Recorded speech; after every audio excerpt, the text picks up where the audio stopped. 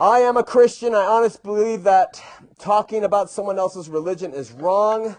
It makes you seem ignorant and made me realize how unchristian-like you act. I really would like to ask you to stop talking bad about others' belief. Christ was our greatest example of showing love to those who didn't believe in him, and his greatest commandment, yeah, that's why he told those people, you're a child of the devil, and Satan is your father, and you're going to go to hell if you don't believe that I am God. People, you talk like that today, people would say, no, that's not loving, but that's what Christ did. That word love, so many interpret to mean so many things. So many people interpret it to mean never causing pain, never inflicting difficulty on a person. Jesus did that all day long. All day long. Let me tell you about your sin, woman at the well. Let me tell you about this and that. Truth in love is what it's all about. And then we have Sean, Buddhist Muslim. Mormonism is, above all other things, an immersive discipleship of Jesus Christ. That's not so much a religion about Jesus as it is an aspiration to live the religion of Jesus. This gospel is to trust in, change toward, and fully immerse both our bodies and our minds in the role of Christ. To become gods and saviors, to console and to heal and to raise each other up together. This is the heart of Mormonism. This gospel of Jesus Christ underlies Mormon transhumanism. Mormons situate ourselves today in what we call the dispensation of the fullness of times as a time of great advancement in knowledge and power, when we should expect the sciences to flourish. Immortality is physical, it's embodied. There is in Mormonism this notion of progressively improving bodies as well. Our scriptures have this idea of a transfigured being receives a certain quality of body, but then a resurrected being receives an even better body, a more robust body. I am a transhumanist, not despite my Mormonism, but rather I'm a transhumanist because of my Mormonism. My Mormonism mandates transhumanism. Our scriptures require implicit transhumanism. And many Mormons are transhumanists not because we were trying to find a solution to fix our religion. Our religion led us to transhumanism. We feel a spiritual mandate to engage in transhumanism.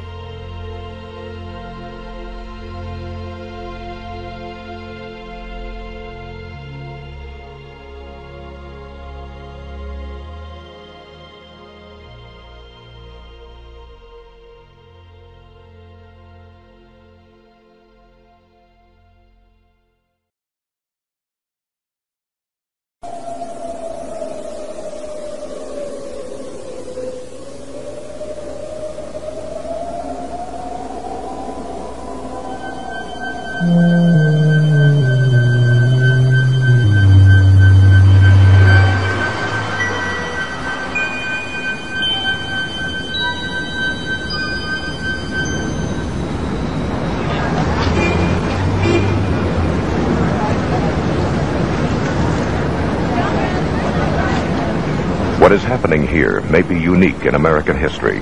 The marches you see are not protesting unfair labor practices or advocating a political cause. They are here to challenge the conscience of the wealthy and powerful Watchtower Society, better known to the public as Jehovah's Witnesses. Jehovah's Witnesses have a massive international organization with millions of members and hundreds of millions of dollars. A gift that God gave to the human race. Amen, brother. Families and peace. But this deeply committed group is not likely to be intimidated. They have an urgent message to deliver. You can't see the hurt that we feel, but we have so much pain because so many of us are separated from our families because of the Watchtower organization's rules, unfair, unkind, unloving, unchristian rules.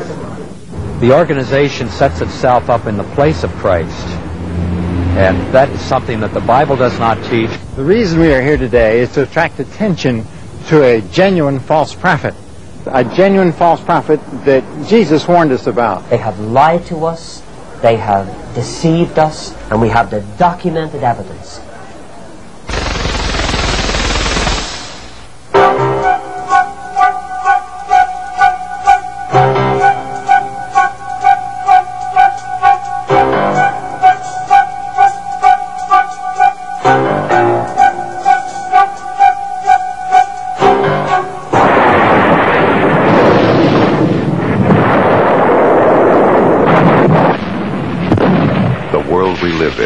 It can be a dark and frightening place.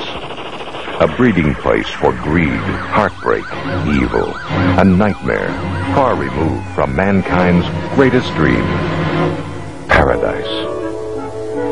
Surely all of us are thrilled at the prospect of surviving the end of this wicked world and living on into God's righteous new order. What a grand future awaits us. This confident statement, brimming with hope, is from the Watchtower Society's publication, You Can Live Forever in Paradise on Earth. It is this promise that attracts the new convert to become a Jehovah's Witness. The thing that attracted me to the Watchtower Society was that they taught that Armageddon was so close that those who were living now would never have to die, but that they could live forever. I think one of the greatest things that appeals to the people is that we were taught that we could live forever here on the earth, and there would be peace, perfect peace among men and animals. The little children could play with the animals, and there would be no harm or no hurt in all of the earth. Jehovah's Witnesses came along with a positive message, I thought, from the Bible. God had a plan and purpose for Martin Merriman, and that is what I wanted, to please God. Martin Merriman was not alone on the Jehovah's Witness road. Statistics show that in the 22-year period between 1963 and 1985, the Jehovah's Witness organization grew from 1 million members to 3 million. Jehovah's Witness spokesman Eugene Mortensen. The increase that Jehovah's Witnesses are experiencing right now is phenomenal. Last year, for an example, worldwide, we had a 6.8% increase.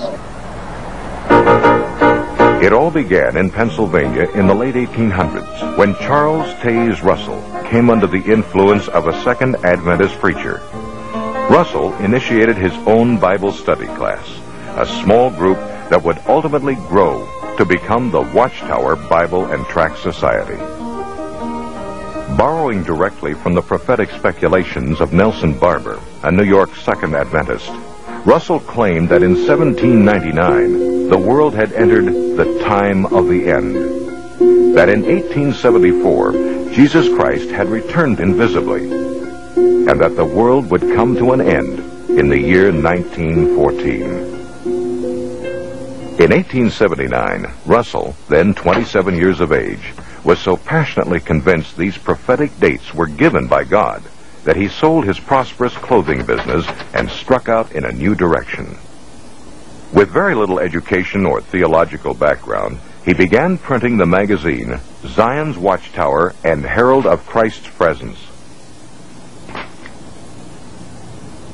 Known today as the Watchtower, this publication, which has grown from an initial printing of 6,000 to well over 288 million copies annually, dictates all major doctrines to Jehovah's Witnesses. During his lifetime, Russell authored a vast amount of literature, including a series of volumes entitled Studies in the Scriptures. According to Russell, no one could understand the Bible without these books, and reading the Bible alone would lead only to spiritual darkness. One of Russell's teachings was that Egypt's Great Pyramid was designed and placed there by God as his second witness next to the Bible. It would be an instrument to reveal his great plan of the ages for mankind. This measurement indicates the length of the year, the weight of the earth, the distance to the sun, etc. Russell believed his dates and chronology were confirmed by the measurements of the interior passageways of the Great Pyramid. According to Russell, the passageways verified 1914 as the year the world would end. Finally, 1914 came,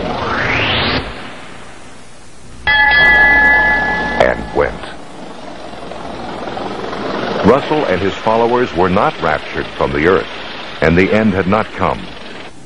John Knight, who was 15 years old at the time, remembers what came next.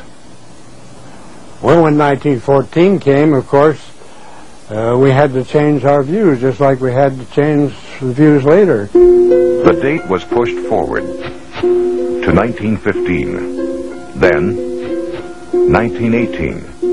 Certainly Armageddon was just around the corner. But in 1916, Charles Taze Russell died, sick, weary, and disappointed. A massive stone pyramid stands today at his gravesite as an embarrassing reminder of his false prophecies. Through hard-fisted, inside political manipulation, Joseph Franklin Rutherford, a Missouri lawyer who had given himself the title of judge, became the second president of the Watchtower Bible and Tract Society in 1917. In 1918, Judge Rutherford's lecture, entitled "Millions Now Living Will Never Die," was the beginning of a worldwide recruiting effort called the Millions Campaign. Not too surprisingly, it proclaimed the coming destruction of the existing world. It would happen soon, in 1925. Based upon the promises set forth in the divine word, we must reach the positive and indisputable conclusion that millions now living will never die. In 1920, the Millions book was published. In it, Rutherford claimed the Bible proved that in 1925, Abraham, Isaac, Jacob, and other faithful men of old were to be resurrected, to rule henceforth as princes on the new paradise earth. Fully convinced that Rutherford's prophecy was true, many witnesses sold their homes and businesses and took to the road. Living in cars and trucks like itinerant peddlers, they spread the warning. As 1925 drew closer, some farmers even refused to plant crops because they believed the end was at hand. Finally, 1925 came. And, as in 1914, nothing happened. Once again, the Watchtower Society's prophecy had proven false. As Russell had done, Rutherford doggedly held to the story that the end was just around the corner. In 1929, the judge had this palatial mansion constructed. It was deeded to Abraham, Isaac, and Jacob, so they and other ancient worthies would have a place to live when they were resurrected. Located in an exclusive district of San Diego, it was given the name Beth Sarim, Hebrew for House of the Princes.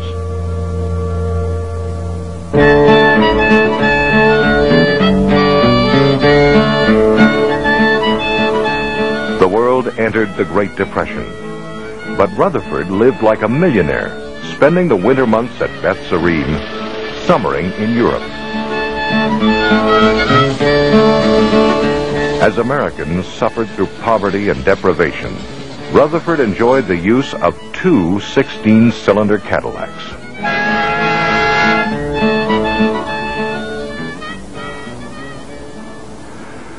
Under Rutherford, the Watchtower Bible and Tract Society became a well-oiled corporation. New books, literature, and tracts poured forth in a flood to be sold door to door by faithful witnesses. He drove his followers to labor hard for the Lord. He advised young couples not to marry, but to put all their energies into proclaiming the kingdom. Even portable phonographs were utilized at the doorstep. Because the people have been induced to believe that Christianity and religion are the same thing. Around the world, zealous witnesses paraded in front of churches on Sunday mornings, bearing placards with the slogan, "Religion is a snare and a racket."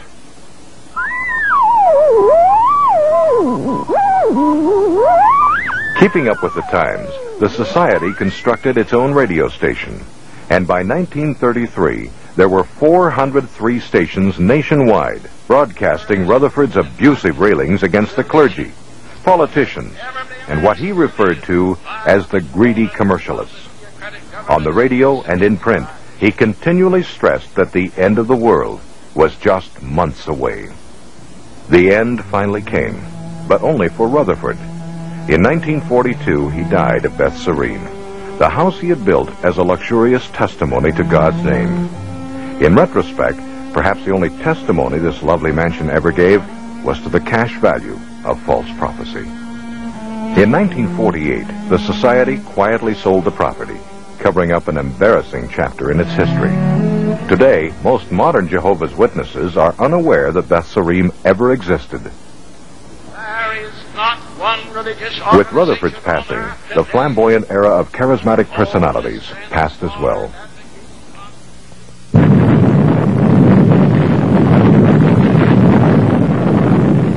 Today, fueled by the anxieties of a nuclear age, the Watchtower Society is a multinational corporate giant, spreading its new message of doom to every corner of the globe. Standing between God and the millions of Jehovah's Witnesses is an autocratic ruling council called the Governing Body. Because Jehovah's Witnesses believe the Word of God is channeled to humanity through this elite committee alone, these men rule with unchallenged authority. Every witness is subject to their dictatorship, from the cradle to the grave. Raymond Franz, author of the book Crisis of Conscience, was a member of the Watchtower Society's governing body for 9 of his 60 years as a Jehovah's Witness. His account of their secret sessions is revealing. I must say that it was one of the most disillusioning experiences of my life. It came as a rude awakening to me to see what actually went on. I envisioned the governing body as a body of men to whom the Bible, God's Word, was the controlling force in every one of their decisions, who really dug into the Scriptures to make sure that everything that they did was soundly based upon the Bible. And when I got into the governing body, I found that the Bible was rarely appealed to, was rarely used. That mainly was a matter of discussing organizational policy and how to apply this organizational policy.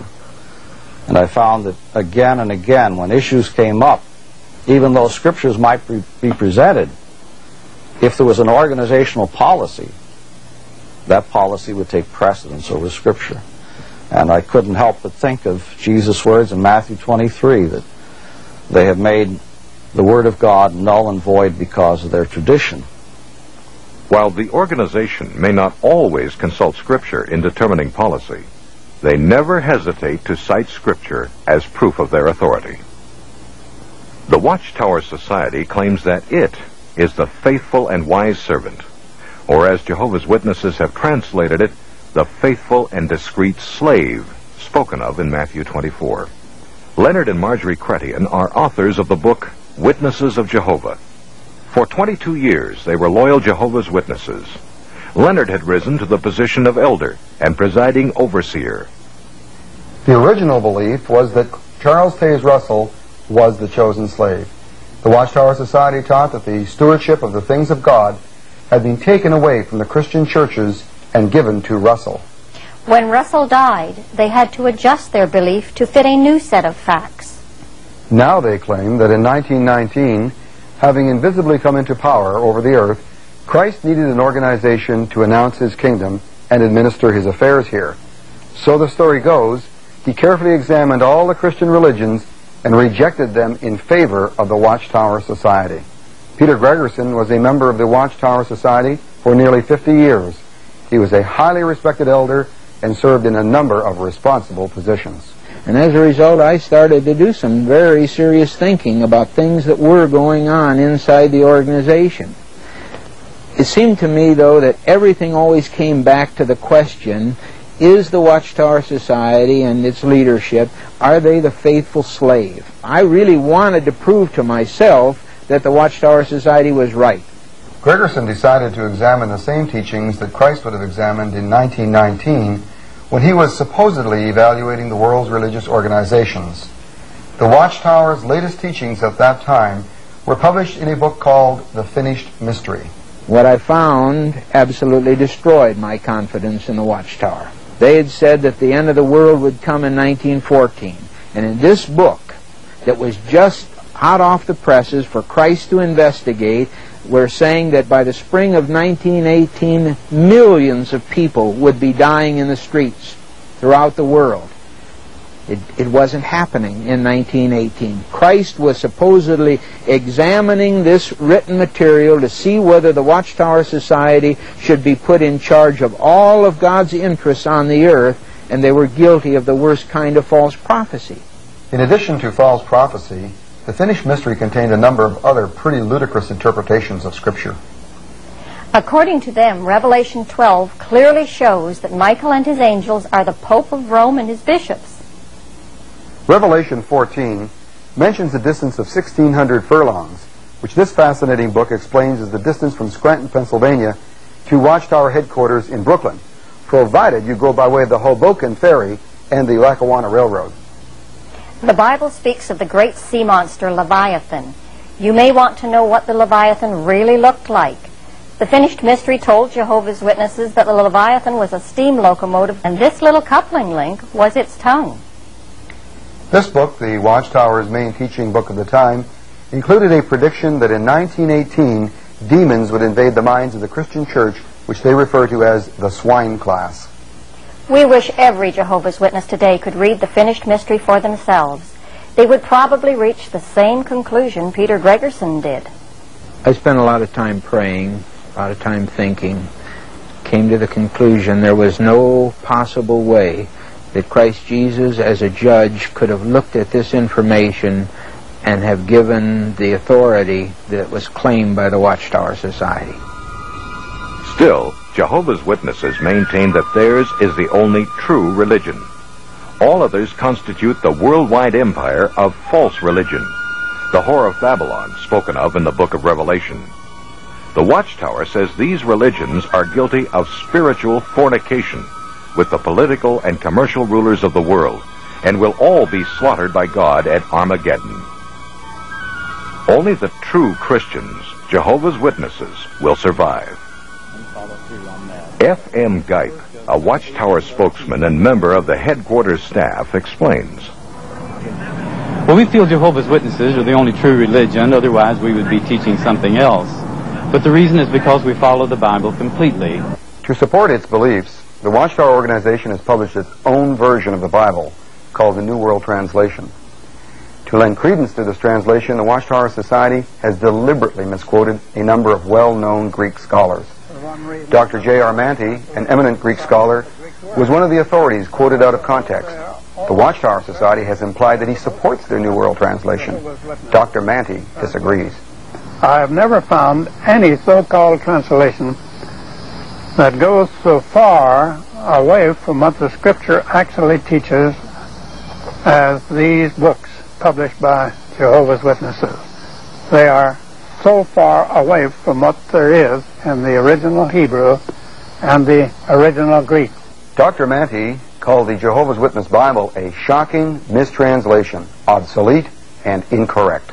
You can't follow theirs because it's biased and it's deceptive, because they deliberately changed words in a passage of Scripture to make it fit into their doctrine. They distorted the Scripture in many passages, scores and scores of passages in the New Testament, dealing with the deity of Christ especially. To find additional support for their altered Scriptures, the Watchtower has even turned to the occult. The New Testament, a Bible translation by Johannes Grieber, has been used as an authority in many of their publications. Johannes Grieber was a spiritualist, heavily involved with the occult. His translation was completed under the direction of spirit messengers, with the aid of his wife, who was a self-professed spirit medium. The willingness of the Watchtower to accept any authority is reflected in the words of Charles Taze Russell in the July 1879 issue of Zion's Watchtower, where he stated, "A truth presented by Satan himself is just as true as a truth stated by God. Accept truth wherever you find it, no matter what it contradicts." This philosophy is reflected in the New World Translation of Jehovah's Witnesses.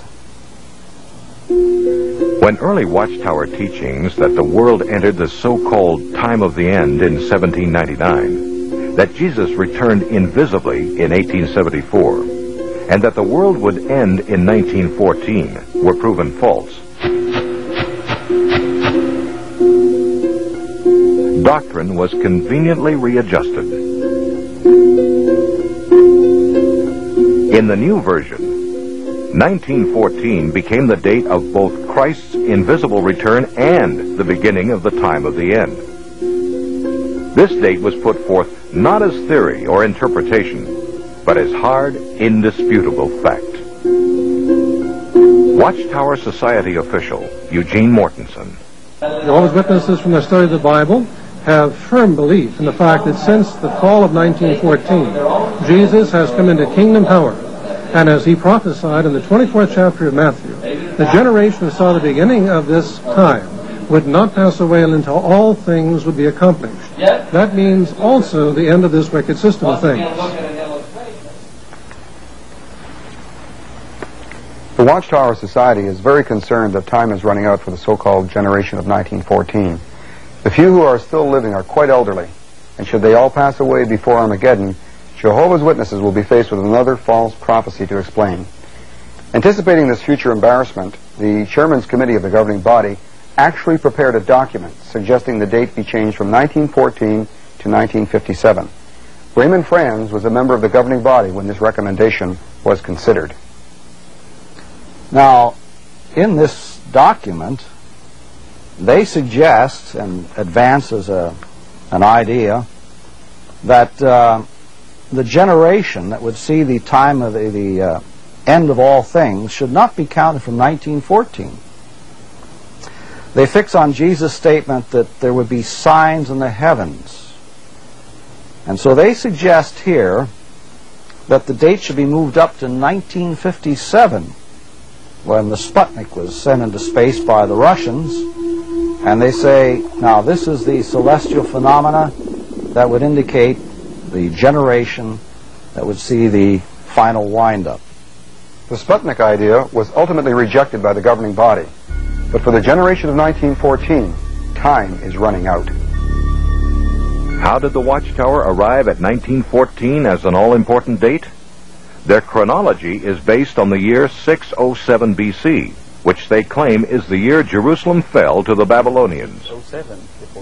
Carl Olof Johnson, Swedish author of the book The Gentile Times Reconsidered, is a former Jehovah's Witness elder and pioneer minister.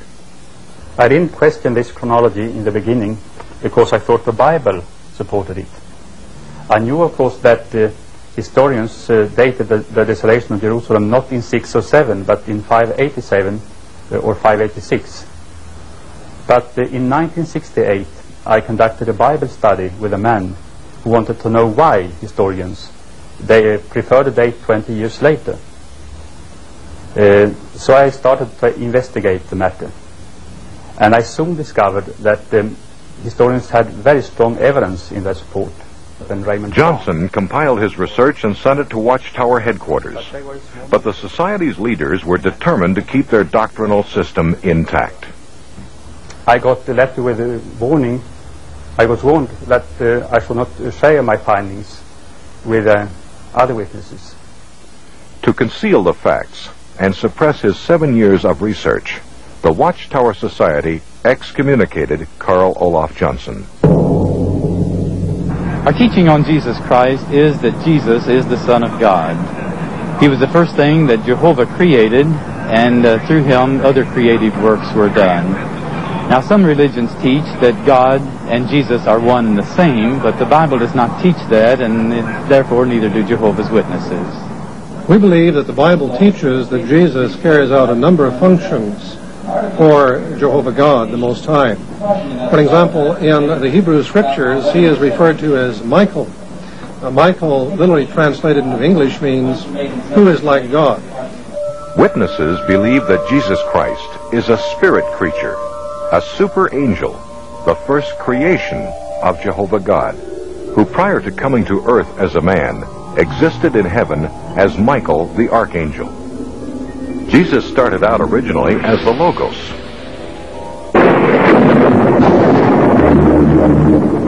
or Michael the Archangel.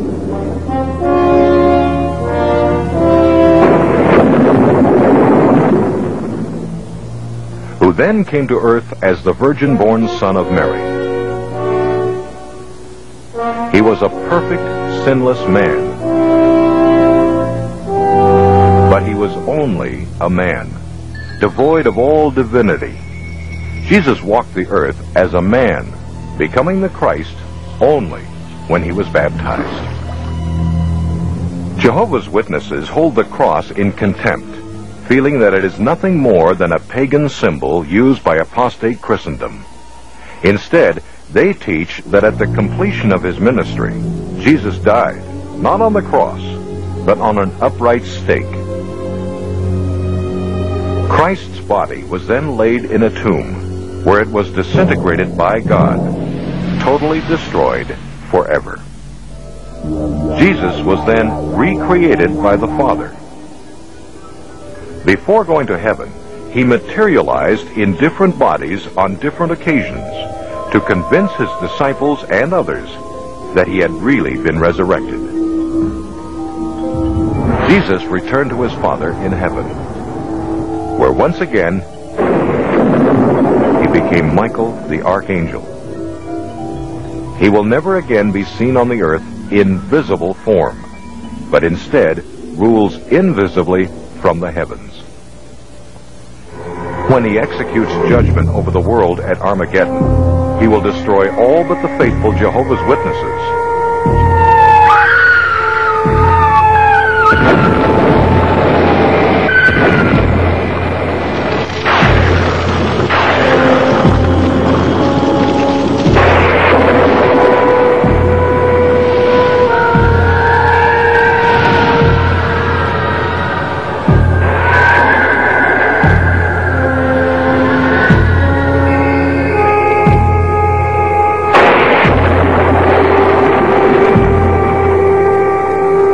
Jesus, alias Michael, will always remain invisible to those on earth and can be seen only by the 144,000 select Jehovah's Witnesses who rule with him from heaven.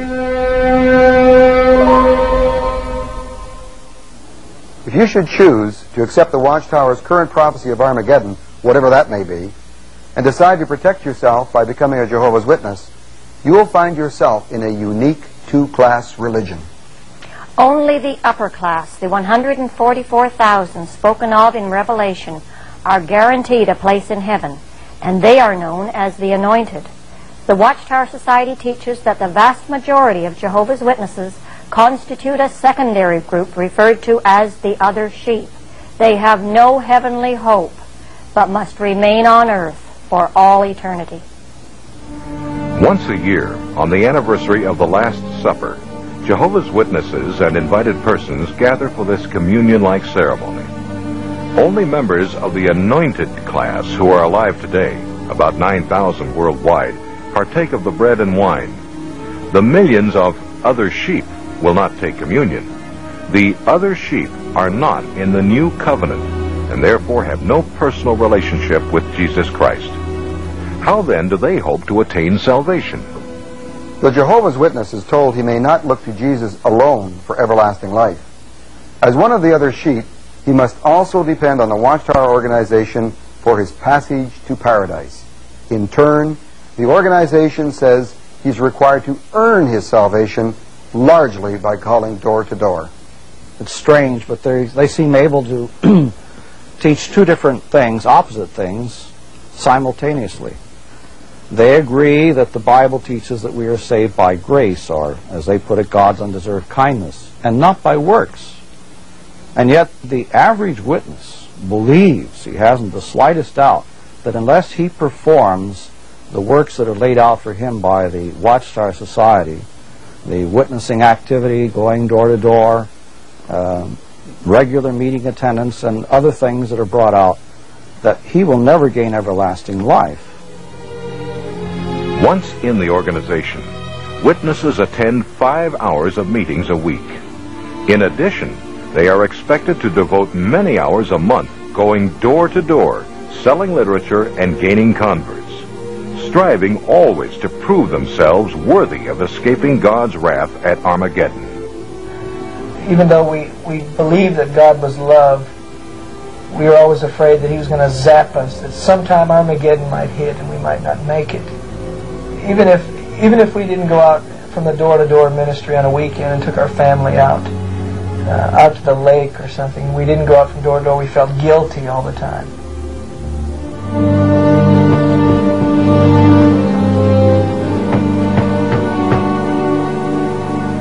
In order to keep a close check on the activities of each member, the organization requires them to turn in a monthly time report if they want to be retained on the rolls as active Jehovah's Witnesses. We don't keep any membership records per se, but the only record we have is those who actually go door to door preaching.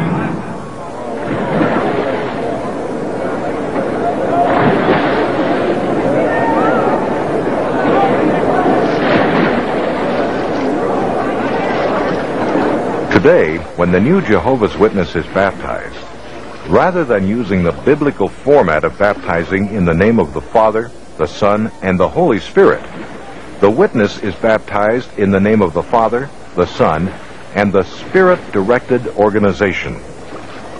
This is a dedication to them that is without any reservation. They are now going to set their entire life aside to do their Creator's will.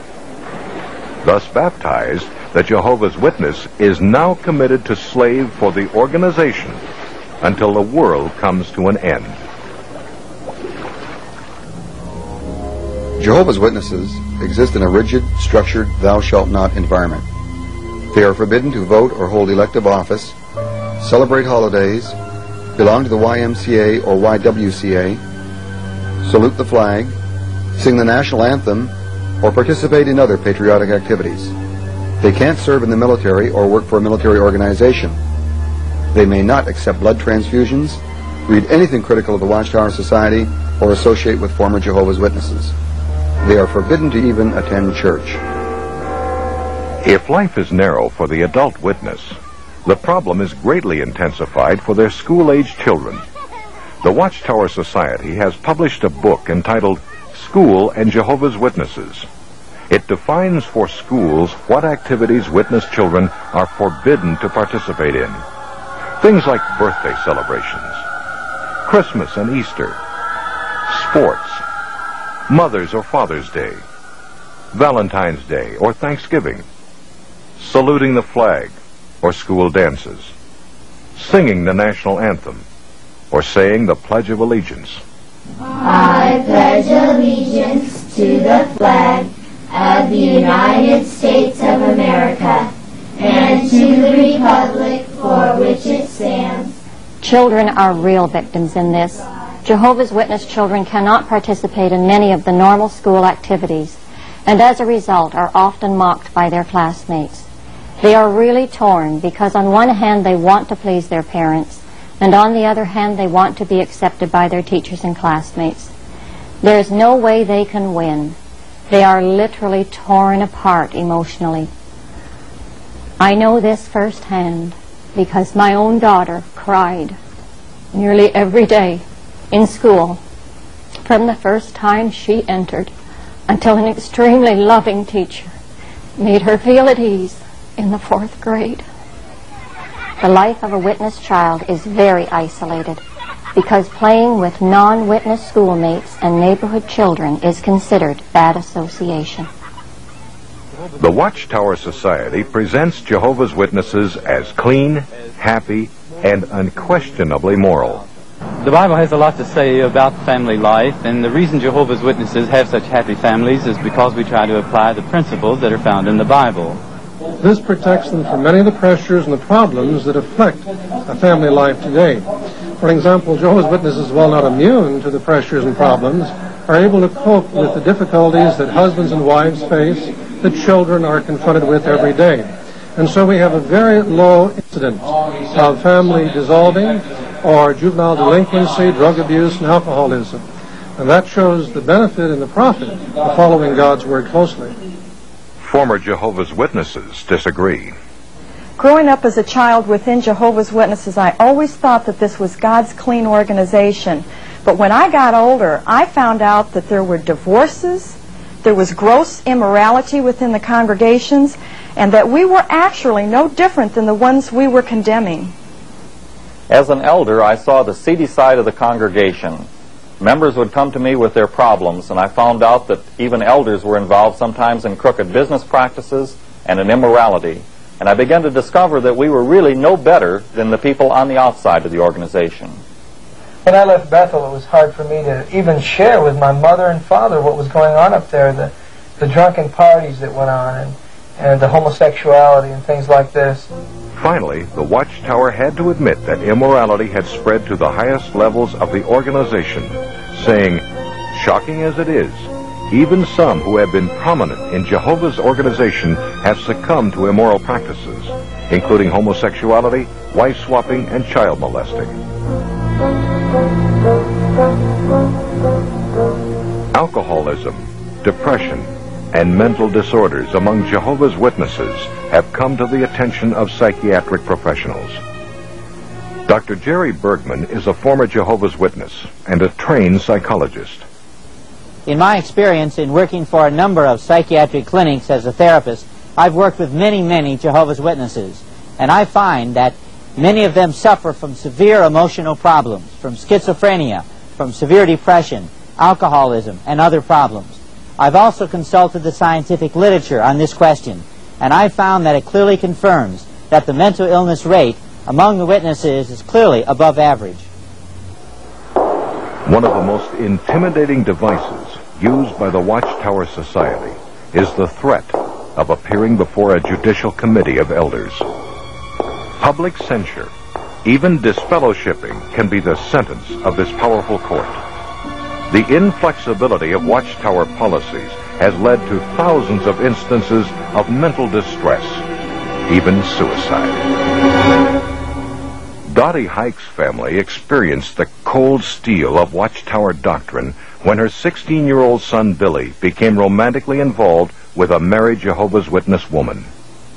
Conscience-stricken, Billy turned to his parents. He was very upset, extremely distraught, and he just didn't know what to do. And he was making statements like, "I just can't go on. I just can't face this." And he was threatening to commit suicide. My husband and I talked with him for hours and did everything and said everything we knew to do to try to get him to realize that there's no situation too bad that you can't face. But things just were not getting any better. So as witnesses, you're taught not to seek the professional help of anyone. So we felt our hands were so tied we didn't know what to do. The family turned to an elder of the congregation for help. The elder called Billy outside, and his parents felt a solution was near. But their hopes were short-lived. We felt the elder would really have some kind of words of consolation for him, even though no one condoned what he had done. This boy was reaching out for help, and he did need someone to console him. And he felt so guilty and so at a loss. And instead the elder just said, "The committee will deal with you tomorrow." He went out to my husband's truck, where he kept a small amount of paraquat in a container. And Billy took the paraquat and he took one swallow of it. We had him in the hospital within 20 minutes. Exactly 3 weeks later, he died.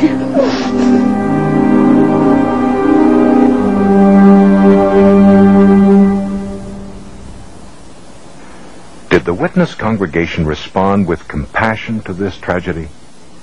Billy's sister, Rhonda. When he died, it really devastated me. At his memorial service, none of his friends that he'd known all of his life were able to attend, and that really hurt me. The Jehovah's Witnesses claim to bring the families together. Through them, my brother killed himself. My mother tried to kill herself. My two sisters and my brother will not speak to me. My grandmother will not speak to me. She wouldn't let me see my grandfather before he passed away. They didn't bring our family close together. They nearly totally destroyed it. While the members of the governing body may escape blame for the death of one desperate boy, they can hardly escape responsibility for their policies in the African country of Malawi. Policies that left thousands of witnesses raped, homeless, or dead. In the mid-1960s, in the African country of Malawi, all citizens were ordered by the government to purchase a 25-cent party identification card. Jehovah's Witnesses were forbidden by the Watchtower Society's branch office from complying with that law. As a result, Jehovah's Witnesses suffered a terrible persecution. Homes and crops were burned, thousands of women were raped, and some 20,000 witnesses were forced to flee Malawi into neighboring countries to live in refugee camps, their lives scarred forever. Now, Jehovah's Witnesses are taught that it's a sin to be involved in any way with politics. They're also taught that it's just as great a sin to have anything to do with the military. But we have two situations, one in a country in Africa, Malawi, and another in Mexico, where two opposite rulings were allowed to stay in effect at the same time, and it's almost unbelievable, the results of this. When Jehovah's Witnesses living in Mexico heard that their brothers had suffered this terrible persecution over a 25-cent party card, they were conscience-stricken. Because in Mexico, every young man is expected to fulfill 1 year of military service. He receives what's called a cartilla, a certificate. The witnesses customarily and regularly would bribe a military official to fill out this card, stating that they had completed their military instruction and that they were now in the first reserves of the Army. Why were they doing this? They gave me copies of letters from the Watchtower Society's headquarters in New York, stating that this was purely a matter for individual conscience, and that if the person felt he could do this, pay a bribe to a military official, get this card saying he had completed his military training and was now a member of the First Reserves, this was up to him. Jehovah's Witnesses believe the men who make up the governing body are chosen and directed by God. Yet out of apparent indifference or ignorance or worse, the governing body allowed witnesses to illegally bribe officials while at the same time holding others to a policy that resulted in their wholesale rape and slaughter. It's difficult for me to believe these actions were inspired by God. The control tentacles of the governing body extend even into the life and death world of medical treatment. In the 17th chapter of Leviticus, in the 10th verse, it states that one should not eat blood of any sort. This means that God does not want us to sustain our life off of the life of some other creature. And that for that reason, because God has forbidden it, we abstain from taking blood. The blood issue in the back of our minds was bothering us because as Jehovah's Witnesses, if we freely gave a blood transfusion to our daughter, we'd be excommunicated, we'd be disfellowshipped. Well, the doctors finally came to our room and it was just like an ultimatum. They said, listen, we know from our records that you're a Jehovah's Witness. We know that you don't take blood transfusions. And the doctor looked me straight in the eye and said, Mr. and Mrs. Blizzard, you have to make a decision, yes or no, whether your child lives or dies. I remember going over to the bed and she had these cords and wires keeping her alive, life support systems, and holding this limp child that was our only daughter, and just going over to the window and looking out and watching the clouds and the sky and just started to weep. And I said, oh God, Jehovah, and I prayed to Jehovah. We just had a real distinct impression that we were supposed to obey God's law and go by what we had always been taught, and that we were to let our daughter die. And so we just called the doctors back in and told them that we had just had to let her die, that we had to obey God's law. About a half an hour later, a sheriff deputy came to our room and gave my wife and I both citations, and they told us that a court order has already been issued. Your daughter is going to get the blood, and they also warned the staff of the hospital not to allow us to take Jenny out of the hospital. And we were charged with child neglect and abuse. The witnesses, there was multitudes of them that came up to the room, just swarmed the room, tried to giving us Watchtower articles about artificial blood, and you just can't let your child take that blood, and just putting this heavy guilt trip on us. The elders were relieved to find out that there was still time to get Jenny out of the hospital, and they would come up to me and say, "Hey, I've got a plan. We can get her. We can hire a helicopter. We can sneak her out of this hospital. Just unhook the tubes, and we're gone." And I said, "Wait a minute. You can't do that. It's against the law. I'll be charged with murder." They said, "That's a chance you're going to have to take." And I just told them, "Look, I just can't let my child die in that way." And the elders were just so upset. They left in a huff. They were mad. And one of the elders said on the way out, he looked me in the eye and said, "You know what? I hope your daughter gets hepatitis from that blood." And that was just the straw that broke the camel's back. I was just broken here. My own people, God's organization, turning against me, cursing me, because I just wanted to see my child live. And so they left. And we were all alone. Even my own parents didn't come see us. I think many times Jehovah's Witnesses have really never thought the blood thing through. It's either right or it's wrong. If it's wrong, the Watchtower Society is guilty of causing the deaths of thousands of people. That's wrong. It's evil. I think the evil needs to be seen for what it is. It's this concept, this organizational concept, that the organization is everything. You see, Jehovah's Witnesses believe that this organization is God's one channel, that all of God's direction for people on the earth comes through this channel. And the men on the governing body believe it. I believed it. And that's the reason I was party to some things in the past that today I feel shame to think that I even had part in them. If the governing body of the Watchtower Society holds and enjoys the power, then they must also bear the responsibility. The truth is, they don't. Nothing better illustrates this than their false prophecy concerning 1975. Well, when the Society brought out the date 1975, I felt right away that this is going to be the date when the thing has to happen, because there was no other date beyond 1975 that anybody could point to. So I grabbed right a hold of it. It was a thing to do, and I put all my hopes in it. By the mid-60s, the Watchtower Society had all but guaranteed that the world would come to an end in 1975. It was a prophecy that would bring in a flood of new members, and the organization prospered. But it would have other effects on the ordinary Jehovah's Witness. We thought Armageddon was coming in 1975. So I did not have a career. I didn't go to college because the end was so close. There was no need. The new world would be here. I was a senior in high school, and the circuit overseer, which is a traveling minister, advised me that it's best for you to quit school and go into full-time pioneer work because the world is going to end in 1975. And we felt so strongly about the imminent approach of 1975 and that this whole system was coming to an end that we sold our home in Lower Michigan, moved north, built a Kingdom Hall, and there we intended to live out those few remaining years, having saved just enough money to go a few years beyond 1975. And so it was a great disappointment and distress when this event that the Watchtower had prophesied did not materialize. I wanted to get married. I wanted to have children. But because the end was so close, when Fred and I got married, we decided that we would postpone having children. So I believe we sacrificed a lot within the organization. Well, when the end of the world didn't come in 1975, and that prophecy of the Watchtower failed, I began to wonder if they were wrong on this, how many others are they wrong on? And once again, Watchtower fact was revealed as nothing more than contrived fantasy. Jehovah's Witnesses tried to get an explanation, but were unsuccessful.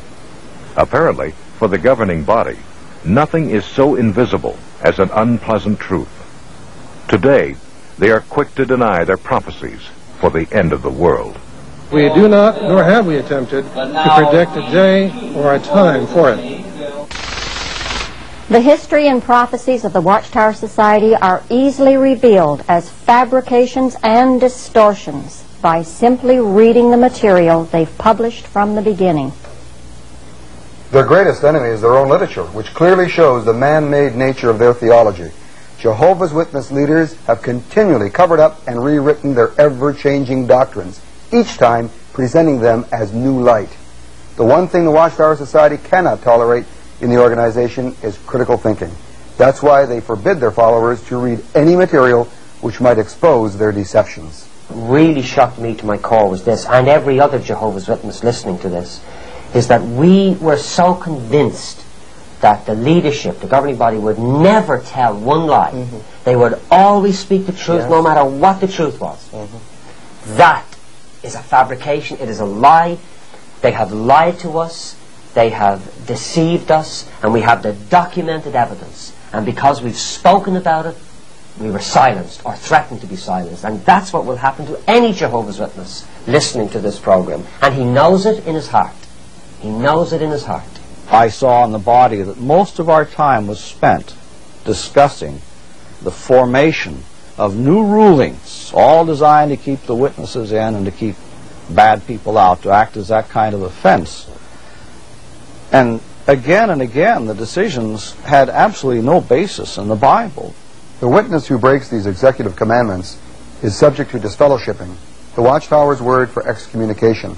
Jehovah's Witnesses practice removing those who refuse to conform to right principles from among themselves. The Bible refers to this and supports this practice as preventing leaven or false thinking or teaching from entering into the congregation, thereby maintaining its purity or its cleanliness. I went to a Christian church with my husband, and they disfellowshipped me for that. They believe that when you leave the organization, you go to the devil anyway, but if you ever join a church, this is the ultimate sin. They believe that it's committing spiritual fornication with the devil. In my job assignment at the Brooklyn Bethel headquarters, I would often process disfellowshippings which came in from all the various congregations in the United States. And they literally amounted to hundreds that would come in every week. It just shows the magnitude of the number of people that are disfellowshipped by the organization, and of course careful records are kept on all of this, and including all the intimate details of what the individual did, what kind of offense it was. Mainly they are sex offenses, but there are other offenses too, like smoking, perhaps celebrating the holidays, things like that people also got disfellowship for. If one actually becomes a dissenter to the point of becoming apostate, then we follow the Bible counsel, and we never invite him into our house or would say a greeting to him. If a person resigns, they are treated exactly the same as a person who is disfellowshipped. When my husband and I resigned by sending in a letter of disassociation, we were not merely dropped from membership. We were actually shunned as being evil. Even today, if a Jehovah's Witness is caught associating with us, they are subject to being disfellowshipped themselves. There is no honorable way out of this religion. Because of the way that they had treated my family, I disassociated myself from the Watchtower Society, never dreaming that my children would refuse to have anything to do with me. In fact, I have a little 2-year-old grandson that I've never even seen. My 2 children and my 5 grandchildren are forbidden to see me, their grandmother, because of the Watchtower. What kind of organization, going under the heading of Christian, would disallow the children and grandchildren to see their mother and grandmother? Every person will recognize the Watchtower's practice of shunning as a cold, unloving, evil thing. The lives of the disfellowshipped are filled with the chill of loneliness, the never-ending sadness of separation from family members. To find something to believe in, to trust in, is very hard. Since I believed that they were the only channel to God, I couldn't bring myself to come to any other church, to search for God in any other way. Normally, Jehovah's Witnesses are taught that when they leave the organization, there's nowhere to go. But my wife and I, through Bible reading, found out that we could go to Christ. And that's what we have done. After I'd ran across some literature that exposed their false prophecies and their deceitful ways of covering them up, I then was able to realize that they weren't God's organization, and I was able to search for God. And I found Jesus Christ, and He is my personal Savior, and He's changed my life just 100%. We just prayed and gave our heart to Jesus, and it seemed like it was such a simple answer, but that was That was what we've been searching for all our life, and it wasn't an organization. It was Jesus. It was a personal relationship with Jesus that we didn't have before. We knew at that very moment that our names were written in the Lamb's Book of Life. It was a free gift, eternal life just given to us, and all those works that we did, all the thousands of hours that we put in for an organization, all the hard striving was finished. And just grace saved us through faith, just a simple act of obedience and prayer and asking the Lord to take over. And it just filled us with joy and peace, a joy that we never had as a witness.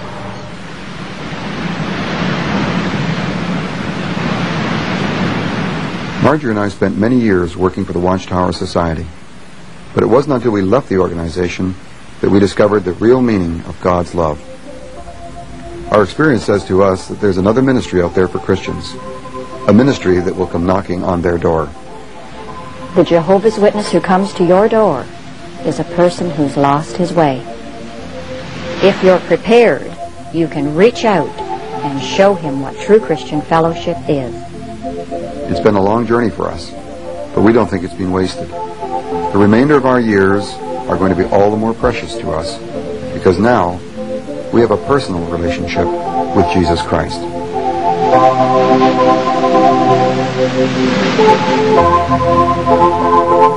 We finally came to realize that eternal life is a free gift. God's grace was all we needed. Just grace.